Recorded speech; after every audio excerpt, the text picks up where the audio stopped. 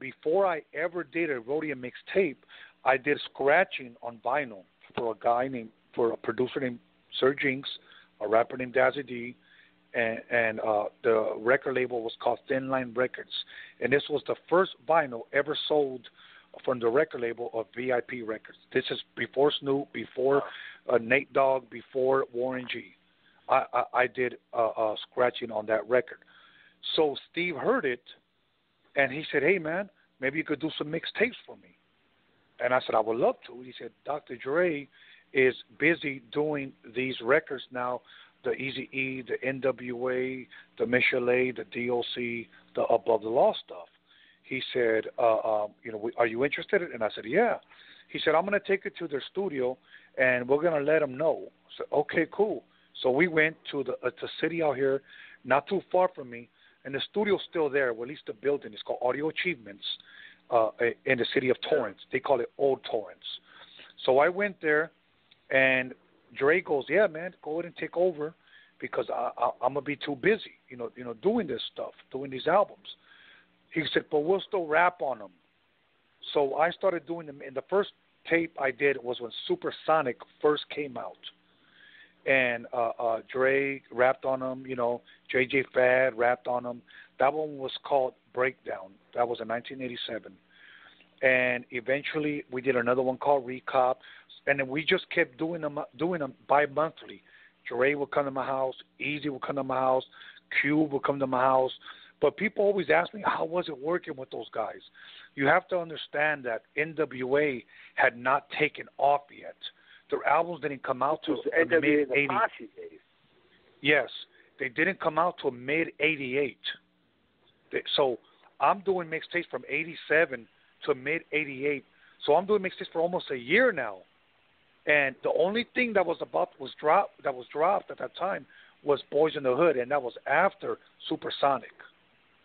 And I'll tell you, even though they weren't to the magnitude they are now, those guys were real professionals, even at a young age. I will say that about them. And me being from the streets and hearing some street shit, I knew that this was something that the world had never heard of. I didn't know it was going to blow up all over the world, but I knew it would blow up in my neighborhood, in Compton, Inglewood, South Central, Hollywood, but I didn't know. I don't think they even knew how big this was going to take off, bro.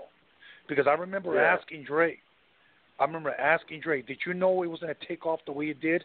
And he said, no. He said, but I knew controversy sells. So we went controversial with it. And Dre was a very, very smart dude, even back then when he was just doing mixtapes. Very smart dude. He knew the business already, man.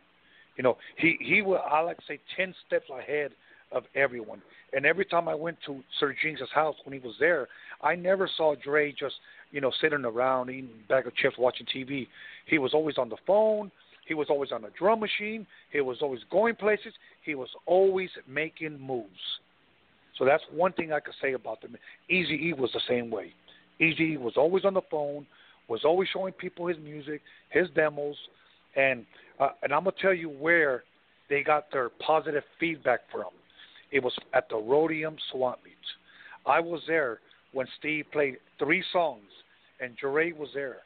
And he played LA is the Place. He didn't get that much of a response. He played A Fat Girl on My Jock. The response was no good. But when he played Boyz in the Hood, that was it, man. That's when Steve told Dre, this is your ticket right here. And they were trying to push LA is the Place and Fat Girl on My Jock. They were still undecided. And when they saw the response that they were getting from Eazy-E's voice, from the cutting and scratching on the choruses, those cutting and scratching that you hear on 8 Ball, you hear on Gangster Gangster, you hear on Boyz in the Hood, that's all Roadium Swamp Meet stuff. He incorporated what he did at the Roadium on those records. So Boyz in the Hood had him going nuts then. Like the crowd, yes. like, what was your reaction when you heard it? Like, was you tripping? Okay, here's my honest response. And me and my brother was there. My brother was there, and he said, "Damn, his voice, it's so different. It's dope."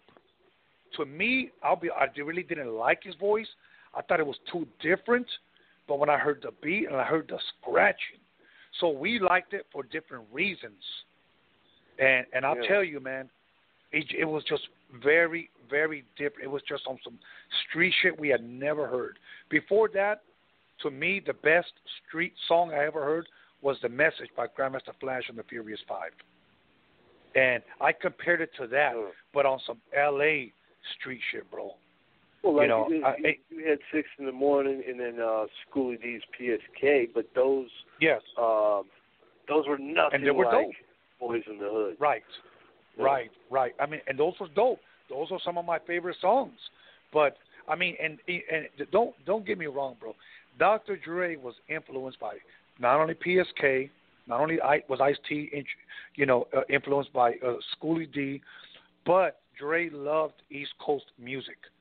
East Coast music, because if you remember, Eazy-E even would call themselves hip hop, on some of their songs, and a lot of their beats were sampled from a lot of East Coast artists. I'll even take a little step further. East Coast artists loved Dre's production. I was there in the studio with Steve Yano when EPMD went there, and Chuck D went there and wanted Dre to produce some of their songs. So, East Coast was definitely influenced by Dre's production. This was what, 88, 89? Well, I want to say 89, the latest 89. They wanted Dre to produce some of their tracks. Madonna, Michael Jackson, these are untold stories a lot of people don't know, wanted Dre to produce tracks for them. And let me tell you why Dre didn't. Not only because he was signed exclusive to Eazy, but he had so many projects over the year that he couldn't. He didn't have the time. There was only one goose that laid the golden eggs, bro. And he couldn't. He just had so many projects going on. So yeah, he probably was exclusive. But, I mean, can you imagine if he had went the Madonna, Michael Jackson route? Yeah. He probably would have been on Michael Jackson's, what would that have been? The 91 album. I forget what it was. But maybe it was the crazy. Yeah. But Madonna too. Madonna wanted Dr. Dre. Yes, bro. I can keep going down the list, and rest in peace, Steve Yano. If he was still alive, he would even be able to tell you more stories, and I'll tell you why. Because he filmed all that stuff. He literally filmed it. If anybody wants to see, or maybe have seen the Defiant ones, all that old school footage was Steve Yano's. Where Eazy-E rapping in the studio, Dr. Dre in the studio, and there's even a tiny clip.